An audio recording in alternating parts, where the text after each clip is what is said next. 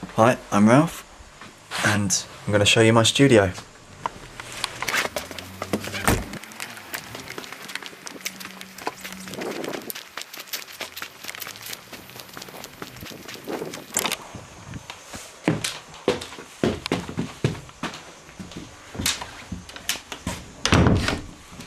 So in this 3x3 metre shed we have two presses,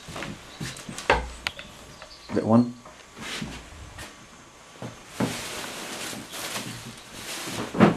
big one, used to be a mangle, now it's got steel rollers, new blankets and everything,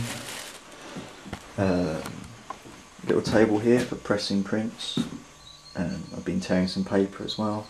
Some little prints there, little sneak preview.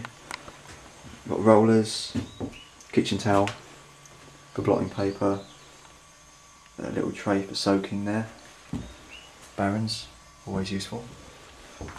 Offcuts of paper, always keep everything, recycle, recycle, recycle, you never know when it comes in handy. You've got the odd varnishes, oils, sponges, inks, random stuff, rulers, photocopies, glue, brushes, just random things. A little bit of white spirit, too much. Rags, scrim, inking up area, a couple of plates still on there, and your proof lying around.